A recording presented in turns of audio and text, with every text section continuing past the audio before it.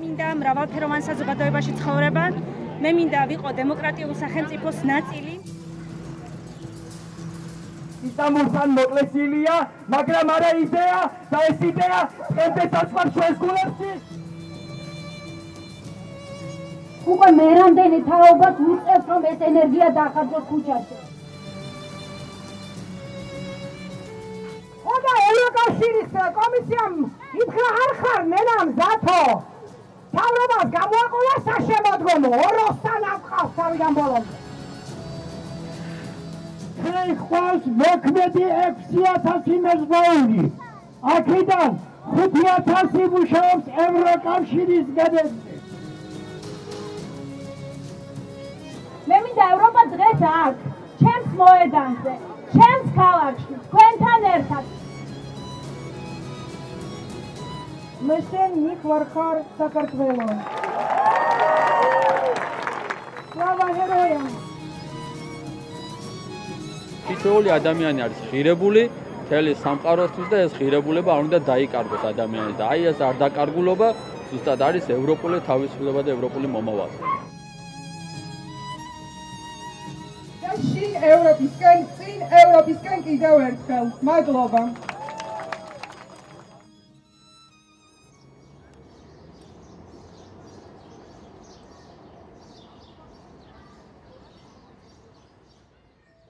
მე მინდა მრავალფეროვან საზოგადოებაში ცხოვრება, მე მინდა ვიყო დემოკრატიული სახელმწიფოს ნაწილი, არ მინდა ვიყო რუსეთის ნაწილი და ყოველდღე ქვეყანა, რომელიც მონსტრად არის ქცეული და ჩემს ქვეყანას საცეცებით ეხება, არ მინდა რომ მისი ნაწილი ვიყო. სწორედ ამიტომ მინდა რომ ევროპის ნაწილი ვიყო, სწორედ ამიტომ მინდა რომ მინდა უკეთესი მომავალი, მინდა ჩემი ოჯახი, ჩემი ქვეყანა ღირსეული მომავლის ნაწილი იყოს და არ მინდა რომ სადმე ჯუღლებში დავრჩეთ. ეს არის ჩემი მთავარი მიზანი. ევროკავშირში გაწევრიანების გზით ჩვენ შევძლებთ მოვიპოვოთ უფრო მეტი ეკონომიკური სტაბილურობა, ტერიტორიული მთლიანობა დავიბრუნოთ თუნდაც ამ ქვეყნის ადამიანებმა მშვიდად შეძლონ იმ საქმის კეთება, რომელიც უყვართ და არ ქონდეთ ხვალინდელი დღის შიში, არც იმის გამო რომ ვინმემ შეიძლება რაიმე წაართვას და არც იმის გამო რომ მათი საქმე შეიძლება დაუფასებელი დარჩეს.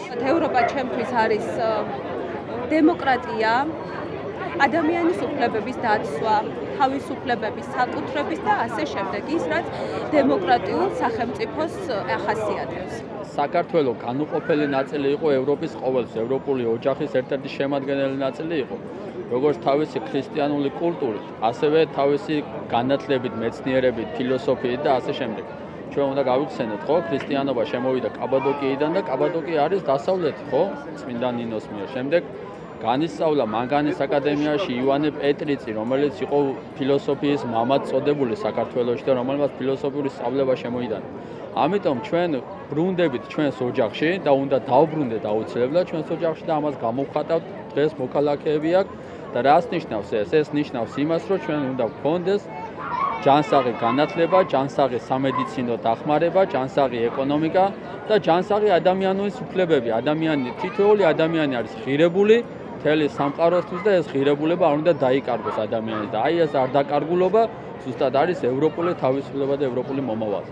ევროპაში განვითარებულ ქვეყნებში შეზღუდული შესაძლებლობების მქონე პირებისთვის ინდივიდუალური მიდგომებით ხდება განსაზღვრა და თავისი დასაქმების, განათლების, რეაბილიტაცია, აბილიტაციის და ასე შემდეგ, რაც ერთ-ერთი საუკეთესო მსოფლიო პრაქტიკა და მნიშვნელოვანი პრაქტიკა, რადგან ადამიანი არ გრძნობს ის, რომ თვითონ არის განსხვავებული, რომ მუდმივად ზრუნვას საჭიროებს და უშუალოდ თვითონ არის პროცესში ჩართული, თვითონ იღებს გადაწყვეტილებებს. ჩემთვის ევროპა ასოცირდება თავისუფლებასთან, თავისუფალ არჩევანთან და პიროვნების სიტყვისა და ქმედების გამოხატვის შესაძლებლობასთან. აქედან გამომდინარე, ვფიქრობ მნიშვნელოვანია, რომ თითოეულ პიროვნებას, ინდივიდს და თითოეულ დაწესებულებას კარგად ესმოდეს, თუ რაოდენ მნიშვნელოვანია ჩვენთვის, ჩვენი ერის, ჩვენი ქვეყნის და ზოგადად მსოფლიოს განვითარებისთვის თავისუფალი არჩევანი, თავისუფალი სიტყვა. ყველა პროფესიის ადამიანს ჭირდება ღირსეულ შრომაზე წვდომა. ღირსეული ანაზღაურების პირობების შექმნა და მოგიხსენებათ, რომ საქართველო ის ქვეყანაა, სადაც დღემდე არ არის განსაზღვრული მინიმალური საშუალო ხელფასი და დღემდე ვიმყოფებით იმ რეალობაში, როდესაც ადამიანები თანხმდებიან, არ აქვთ არჩევანი უბრალოდ, რომ გქონდეთ ღირსეული სამუშაო გარემო, გქონდეთ უსაფრთხოება და რაც მთავარია, სამართლიან გარემოში ცხოვრების შესაძლებლობა და ფუნდამენტური უფლება, სწორედ შრომით უფლება გახლავთ. რა არის ჩვენთვის ევროპა და დასავლეთი? ეს არის სტაბილური განვითარება ქვეყნის, დაცულობის შეგრძნება, ადამიანის უფლებების დაცვა და ყველა პროგრესული სიკეთე, რაც კი შეიძლება საზოგადოებას მოუტანოს, ხო? ევროპულმა ღირებულებებმა. სწორედ ამ ღირებულებების ხოლგის ქვეშ გვინდა რომ ვიყოთ და ერთხელ და სამუდამოდ ამ ქვეყანამ დაიბრუნოს თავისი, ასე ვთქვათ, კუთვნილი ადგილი ევროპაში. ჩვენ გვინდა ყველას ღირსეული სიბერე, გვინდა ღირსეული განათლება, გვინდა სამართლიანობა, გვინდა კანონის უზენაესობა. ის ჩამონათვალი, რა სიკეთეებიც ევროპას ახლავს, ეს გვინდა ჩვენ ვიცნიოთ ჩვენს თავზე და ჩვენი ისტორიული წარსულიც ამას გვეუბნება და ჩვენი ისტორიული წარსულიდან მოვდივართ ყველანი.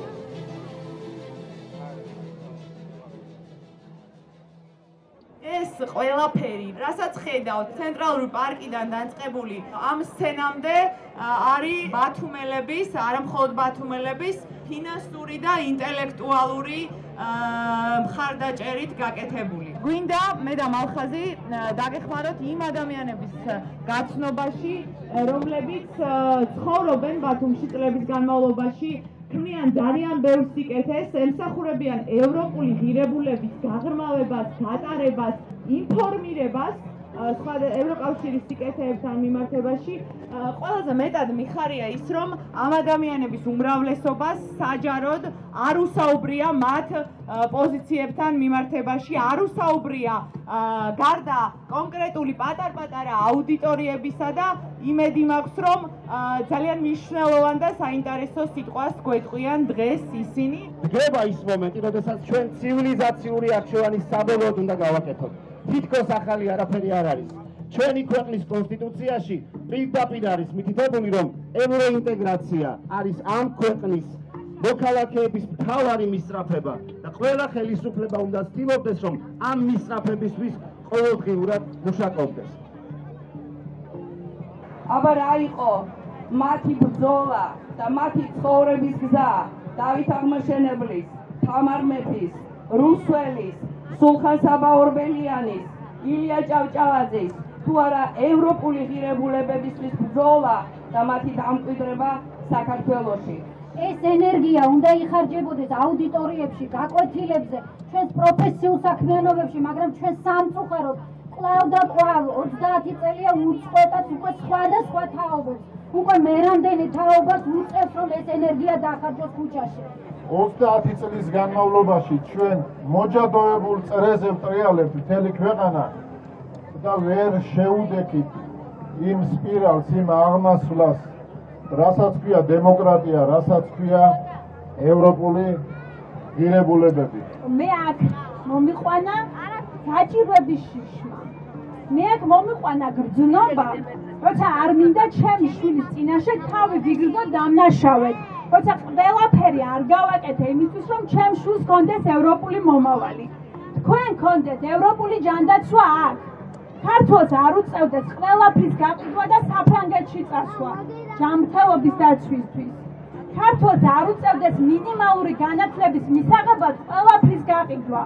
მე მინდა ევროპა დღეს აქ, ჩემს მოედანზე, ჩემს ქალაქში, თქვენთან ერთად, წინ ევროპისკენ, წინ ჩვენი შვილების ნათელი მომავლისკენ. დღეს საქართველოს ყველა ქალაქში დგას ღირსეული ქართველი ერი.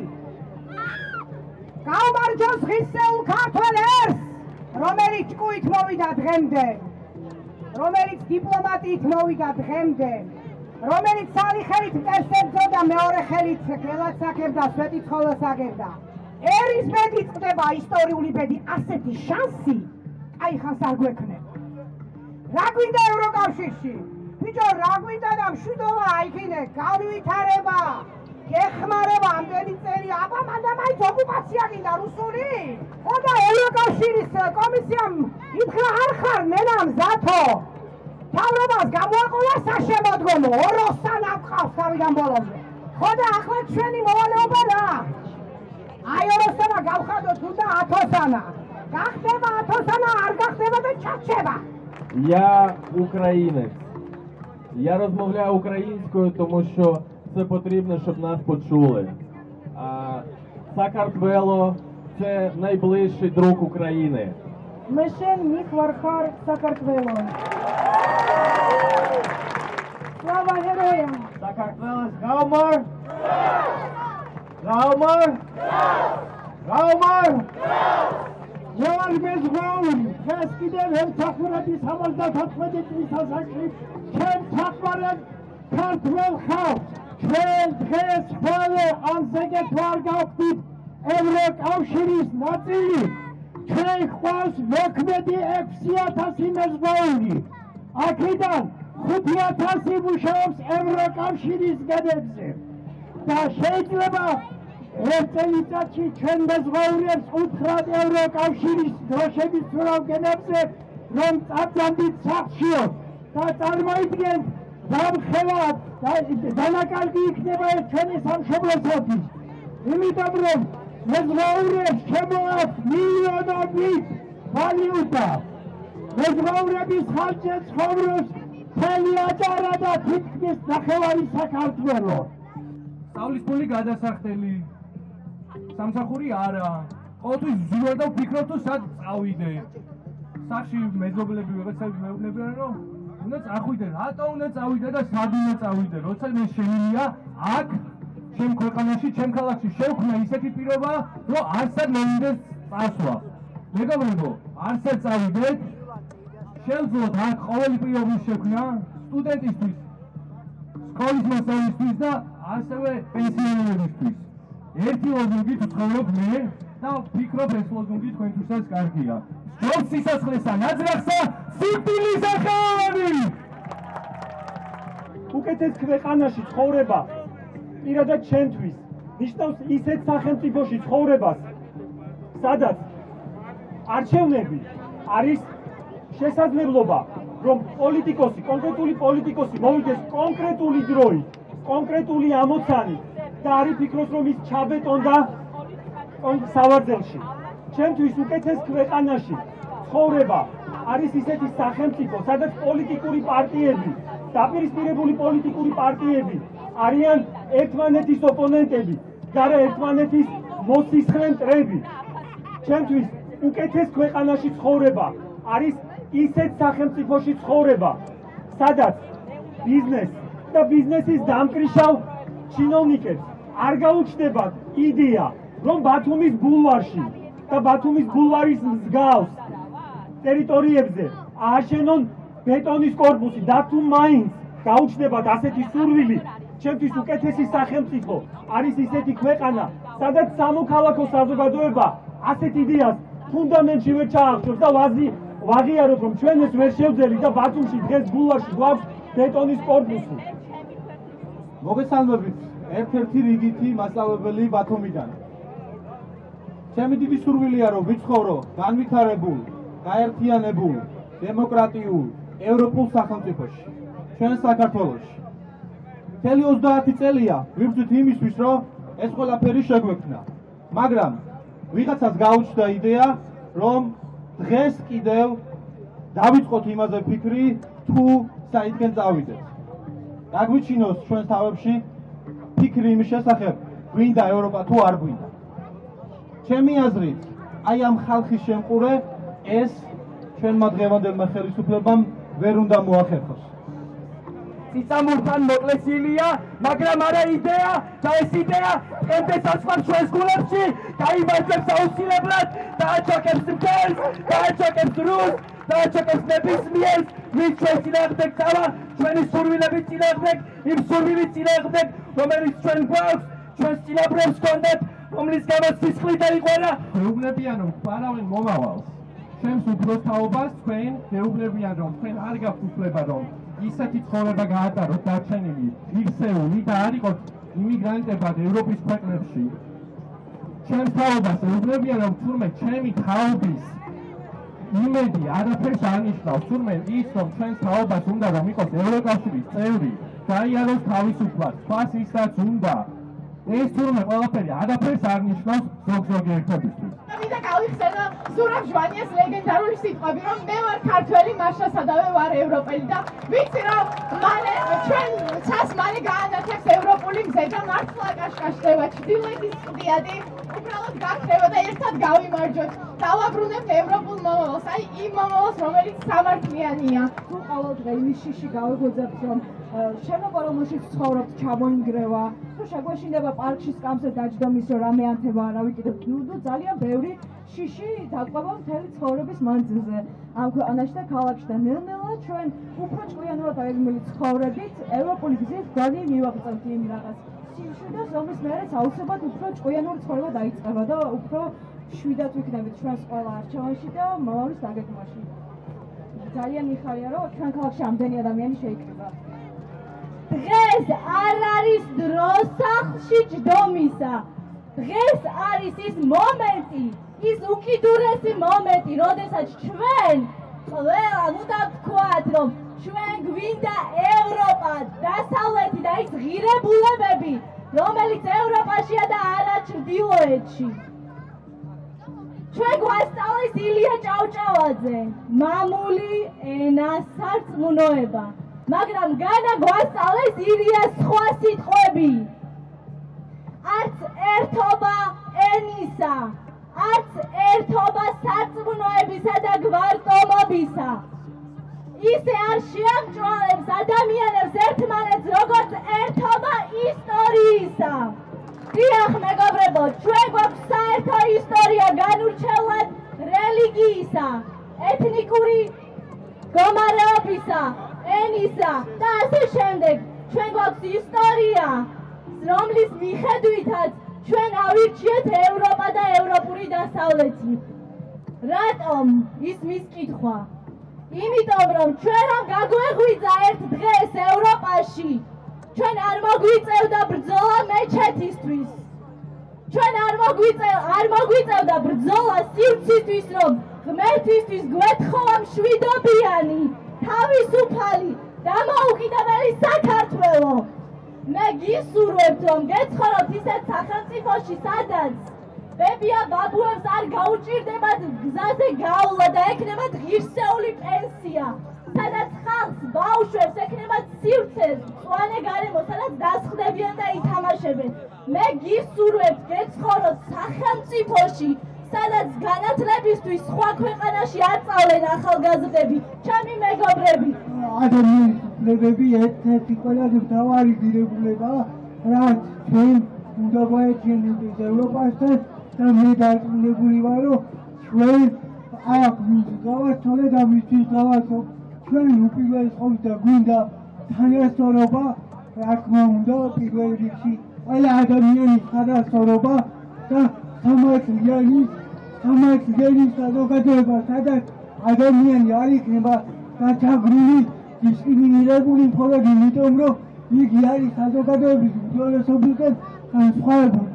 ყველა ეპოსში, ყველა ლიტერატურაში, თეოლოგიურ ნააზრევში არსებობს ბრძოლა, საყოველთაო, საკაცობრიო ბრძოლა, ბნელისა და ნათელის, კეთილისა და ბოროტის. და ამ შემთხვევაში კეთილი არის ევროპა, ევროპული ღირებულებები, ჩვენი ღირებულებები, რომელიც იდენტურია და არსებობს ბოროტება, რომელიც ჩრდილოეთით არის ჩვენგან. და 9 საუკუნის წინ ჩვენმა ევროპელმა წინაპარმა დაგვიტოვა საგანძურად, რომ თუ არსებობს ბოროტება და არსებობს სიკეთე, ბოროტსას ძლია კეთილმან, არსება მისი გრძელია. როდესაც 2000 წლებში დასაწყისში შავიზღვისპირა ქვეყნებმა, კერძოდ ბულგარეთმა და რუმინეთმა ევროკავშირის გზას შეუდგნენ და შემდგომ უკვე 2007 წელს ისინი ევროკავშირის სრულფასოვანი წევრი გახდნენ, ჩემს თვალწინ გატრიალდა არნახული გარდასახვა. ჩემ თვალწინ ხდებოდა ეს ყველაფერი, რომლის მსგავსი მე არასოდეს არაფერი არ მინახია. დღეისათვის აი ამ ქვეყნების სამეცნიერო კვლევითი ცენტრები და გარემოსდაცვითი ცენტრები, საზღვაო მიმართულები, რეგიონის ცენტრებად გადაიქცნენ და დღეს უკვე ჩვენ გვიწევს მათგან ძალიან ბევრი რამის სწავლა, გადმოწერა და სწორება გვაქვს მათზე. ერთ თვეში მივდივარ ევროპაში და 16 წლის ვარ და ყოველთვის მშურდა იმ ბავშვების, რომლებიც ევროპაში და ამერიკაში დაიბადნენ და აი ყოველთვის რომ ვიყურებ ხოლმე რამდენი შეუძლიათ, რამდენი გააკეთეს, იმიტომ რომ რაღაცა ქვეყანამ შესაძლებლობა მისცა და აი მინდა რომ მეც მქონდეს და არ მინდა რომ ჩემი ოჯახის წევრები დაუტოვო, ჩემი ახლობლები დაუტოვო და აი სადღაც შორს წავიდე და მარტო გვერდთავი რომ არ მყავს და აი ძალიან მიხარია ამდენი რომ ვართ დღეს, ძალიან მიხარია და იმედია ბრძოლას არ შევწყვეტ და ყოველთვის გამოვალთ. არანაირად არ ვთვლი რომ ჩვენ არ ვართ ტერიტორიულად და გეოგრაფიულად ევროპის ნაწილი. ვერასდროს ვერ ვიტყვი რომ უნდა დავემონოთ ეგრეთ წოდებულ უფროს ძმას, რომელიც ჩრდილოეთიდან უბერავს. საკმაოდ დიდი ტერიტორია აქვს და თუ რამე კარგის გაკეთება უნდა მის ქვეყანაში გააკეთოს, მის ხალხს მოუაროს და ელემენტარული გზა დაუგოს მაინც. სიცოცხლე შეუნარჩუნოს, ქვეყანა მოაწესრიგოს. რაც შეეხება ჩვენ და რატომ მინდა ევროპაში. მე მინდა პასუხისმგებელი ვარ ჩემი შვილების და ჩვენი მომავალი თაობის წინაშე. რატო არ არის სისტემა მოწესრიგებული დაზღვევის, ექიმის, საავადმყოფოს და პაციენტს შორის? რატო გვაქვს ესეთი დიდი ჩავარდნა ყველგან? იმიტომ რომ ადრები ვისაც უნდა შრომა იცის, შრომა გარბის. მე არ მივდივარ და მე არ მინდა წავიდეს ის ახალგაზრდობა, ვისი ხმას დღეს გავიგონია აქ.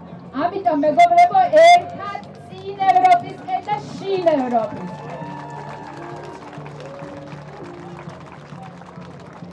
ჩვენ არაფერი არ განგვასხვავებს. პირიქით გვაერთიანებს დღეს აქ ევროპული არჩევანი. ძალიან მიხარია რომ ამდენი ვართ.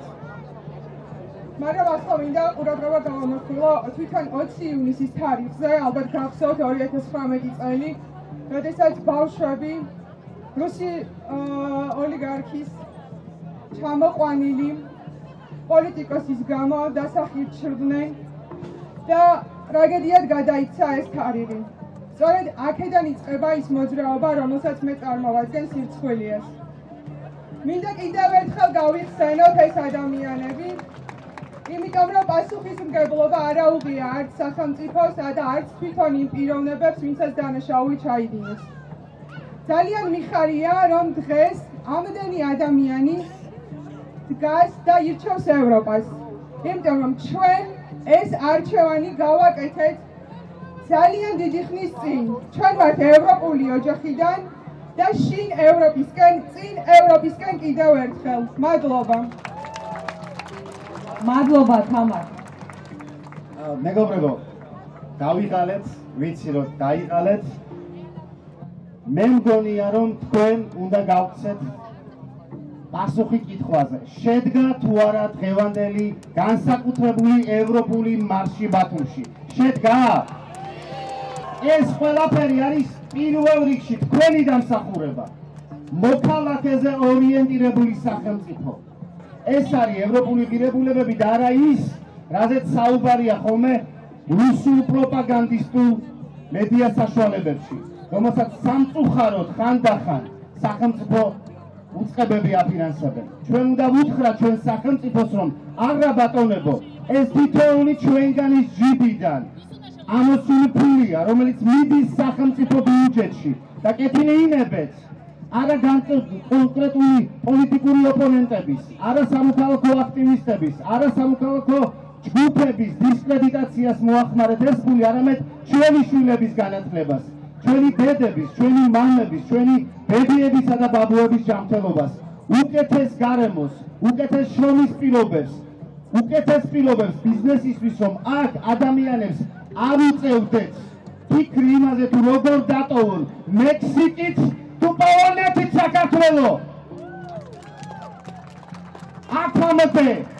აქამდე როგორ მოვედით, რომ ისედაც განსაცოტავებული განახევრებული ქვეყნის მოსახლეობის ძალიან დიდი ნაწილი რომელსაც შეუძლია ინტელექტუალური შრომა გაწიოს, რომელსაც შეუძლია დოვლათი შექმნას ამ ქვეყანაში, მხოლოდ იმაზე ორიენტირებული, როგორ დატოვოს ეს ქვეყანა, როგორ განეშოროს საკუთარ მეუღლეს, საკუთარ შვილს, რომ იქ სადღაც არასათანადო პირობებში მუშაობის შედეგად მიღებული შემოსავალი მოახმაროს აქ და მე ჩვენი სახელმწიფო გამოდის და რა კარგია, რომ ამ ხელად გზავნილები გვაქვს ევროპის ქვეყნებიდან. დიახ ბატონებო, ამ დონემდე არ უნდა დავიდეთ და სამწუხაროდ ალბათ ჩვენც მოქალაქეებს მეტი მიმართებს, მეტი კონტროლი მთავრობის, მეტი პასუხისმგებლობის მოთხოვნა ჩვენი მაჟორიტარებისთვის, პროპორციული სიით არჩეულებისთვის, ჩვენი მერებისთვის, რომლებიც დღეს დავპატიჟეთ და სამწუხაროდ არც ერთი ადგას ჩვენს გვერდით. არავის არ გყოფთ, არავის არ განვეშორებით გარდა რუსეთისა და იმ მანკიერებისა, რაც ამ ქვეყნიდან მოდის. ქართველებს და საქართველოში მცხოვრებ მოქალაქეებს არაფერი გვაქვს გასაყოფი ერთმანეთისგან, გარდა იმისა, რომ უნდა გავერთიანეთ ამ ქვეყნის საკეთილდღეოდ. ძალიან დიდი მადლობა ბათუმო, ძალიან დიდი მადლობა ბათუმის გულშემატკივრებო და სტუმრებო. ჩვენი მისამართი ბათუმია, ჩვენი მისამართი ევროპის მოედანია, ჩვენი მისამართი საქართველოა და ჩვენი მისამართი გახდება ევროკავშირი.